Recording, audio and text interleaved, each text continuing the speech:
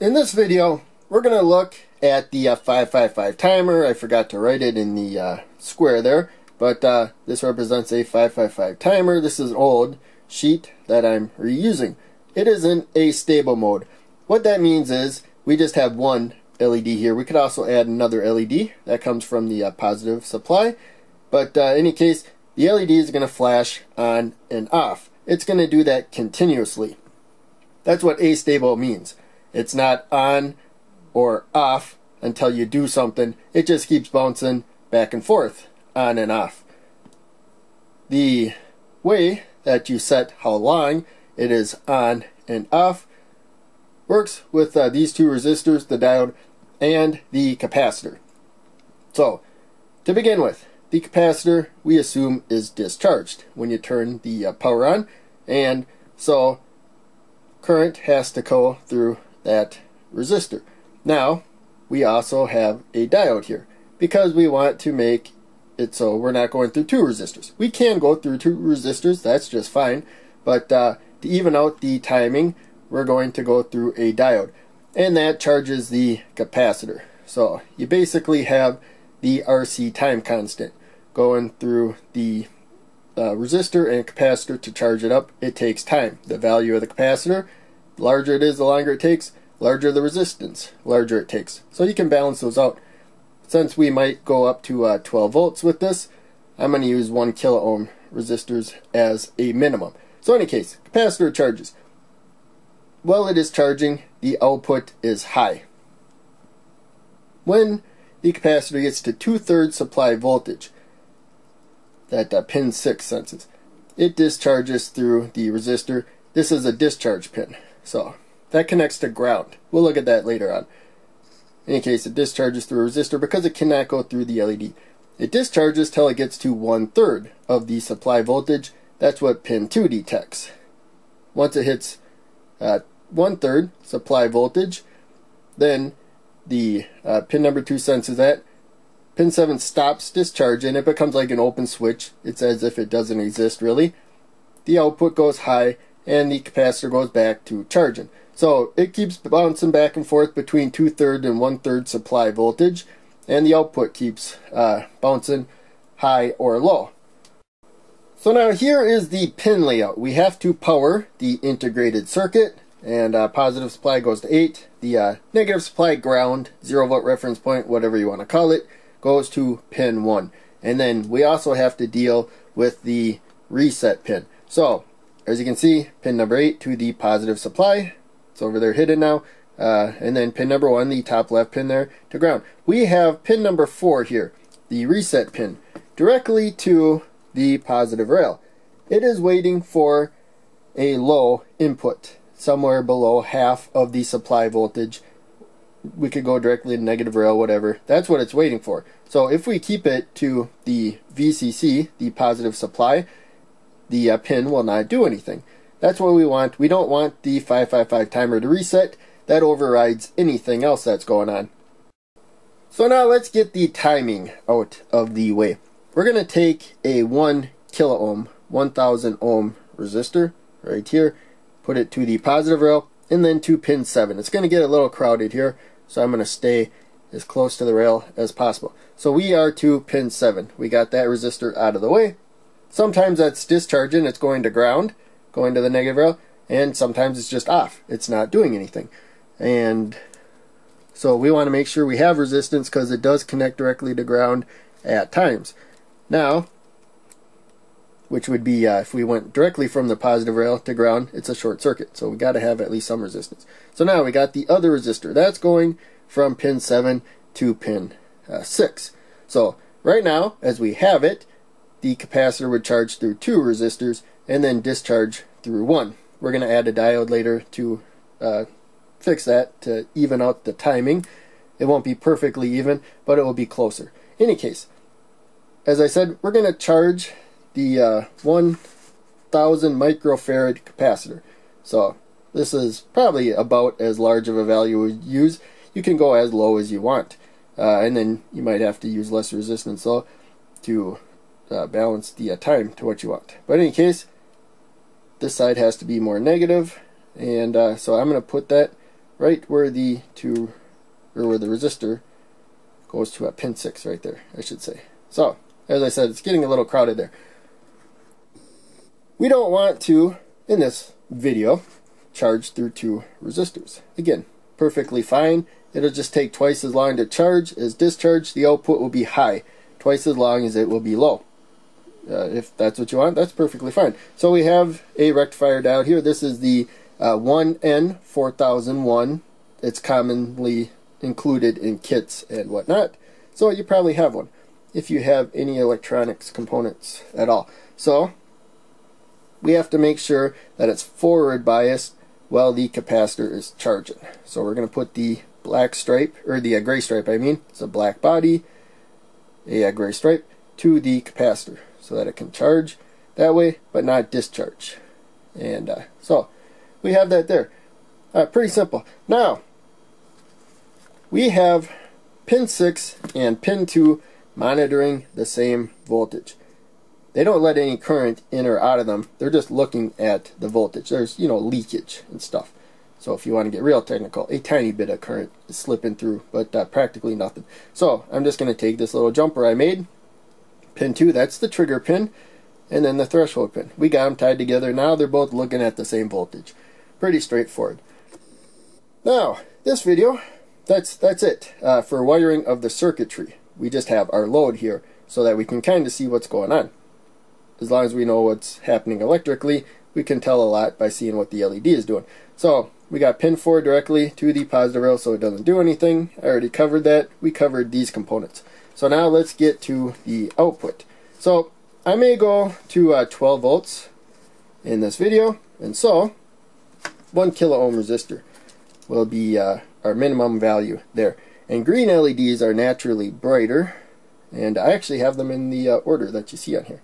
Sometimes I swap the order that the resistor and the LED go, and if a schematic diagram, you got series components that don't match up, a lot of times you can just swap which one comes before the other in the circuit. So I'm going to move that there. I got to go 1 spot away from the gray jumper, so I'm going to pin 3 up there, 3rd pin down, leaving a spot to the negative rail for the LED. I should probably use a green LED. It'll be brighter with the 1 kilo ohm right there. So actually let's current through because it blocks more voltage and it's brighter than a red LED. So topics for other videos. I mentioned that a lot. So there we go. Unless I mess something up, we should be perfectly well wired. And let's get the light out of the way there. So we have 5 volts now. All I have to do is turn the power on. And there we go. We have a flashing LED. So it stayed high for a little bit because we went from 0 volts to 2/3 supply voltage. Now we're just going down to 1/3, 2/3. So initially it's on just slightly bit longer, then it's off. Some 555 timer circuits, we got this sudden changes in current, rapid changes, and we're monitoring 2/3 and 1/3 of the supply voltage. So under certain circumstances, the power supply might not hold that 5 volts terribly steady, and it may influence the output. You can just take a capacitor, and 100 farad should work fine. I don't know what the lowest value is, but I don't think you have to be very high value. You just put that directly to the rail, and it smooths things out. And so whatever the power supply kind of dips in voltage because you got a sudden need for more current, the capacitor can provide that extra current for a little while. So you may need that, you may not. Now, as I said before, if we use smaller value components, and before I do that actually, let's go up to 12 volts. So I have current limited to 20 milliamps with this power supply. And also, in case you don't watch my other videos, I just take the alligator clips from this power supply, clip them to jumpers, put those jumpers to the rail, and then I got other jumpers going to the other rail. I'll get this blue one out of the way. So we can just put this up to 12 volts. The main thing is now the LED should get brighter, but also that's one reason why we're using 1 kilo ohm, so we can go up to 12 volts. Watch the timing. So 6, 7, 8, 9, 10, 11, 12. We have twice the voltage. The timing may have changed a bit, but for the most part, it's about the same. It's turning on and off about once a second, it looks like. So at 12 volts. So we can go back to 5 volts. Let's go to 3 volts. And stop flashing at 2. Oh, we need at least 4. So we have enough voltage to get the LED to light up. But there you can see 4 volts. The LED is flashing about the same speed as a 12. So now, it's brighter there. That's all the more voltage is doing. We set the timing. It's mostly independent of voltage. So not perfect, but for the most part. Now, what we can do is we could use higher value resistors, or what might be, I probably should turn the power off. What might be a little more acceptable, I'm going to make sure and discharge this capacitor before I put it to the rail. We may see a spark because it was 12 volts.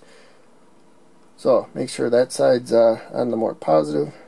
So that's going to the diode and the resistor. And there we go. Oops, I'm off a spot. I went to pin 5. So hopefully that didn't damage anything. There you go. It's easy to put the wrong spot. So we're getting sudden surges in current. And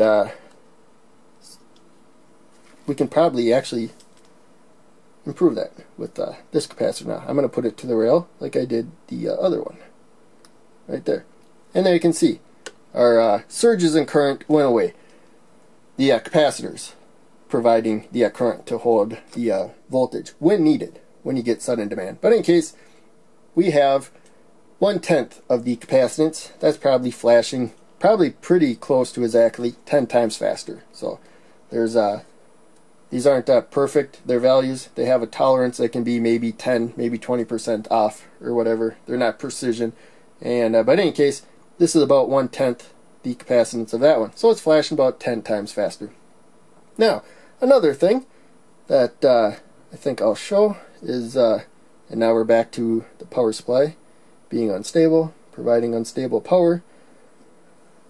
But you can't really tell. That's also, we limited the current. If we raised it, probably we wouldn't have that problem. So now what we're going to do, let's pluck the green LED right now and replace it with the red LED. Less bright, less obnoxious, right there. We can keep an eye on what's going on. So right now we're sourcing the current. We're going, the output is, when the output's more positive, going through the protective resistor, the LED again, make sure the long lead, the anodes, towards the more positive side, short lead, the cathodes, towards the more negative side. It's sourcing the current when the LED lights up. I'm going to grab another LED.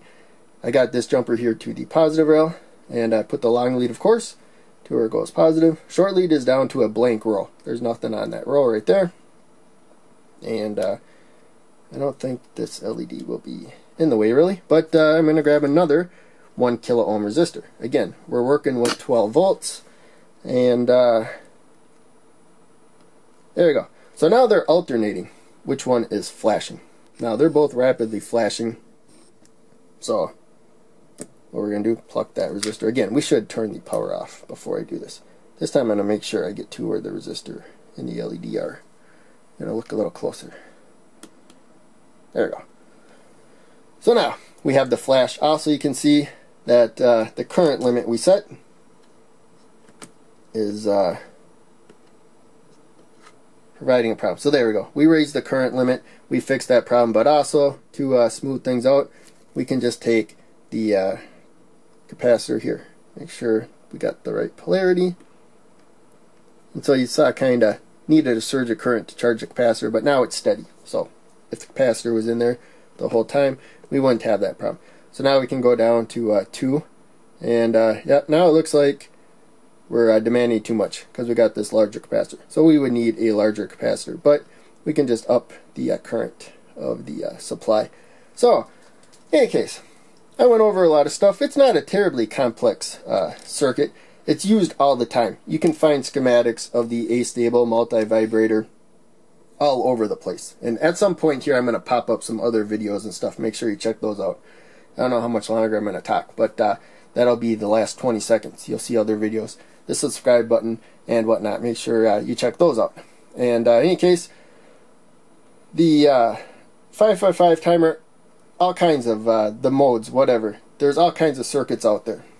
And so once you learn the basic circuits, you're just kind of adding. You can add sensors to the input or whatnot, and I did video with light dependent resistor setting how fast the LEDs flash and all that. There's all kinds of modifications you can make. So once you have the basic circuitry down, all you have to focus on is the modifications. See how they alter it, and it makes it really easy to understand. It's a lot harder to try to learn the 555 timer with all kinds of alterations to it. Focus on these basic videos and work your way up, and I think you'll have a lot of fun doing that. So that's it for this video. Thanks for watching. I will see you in the next video.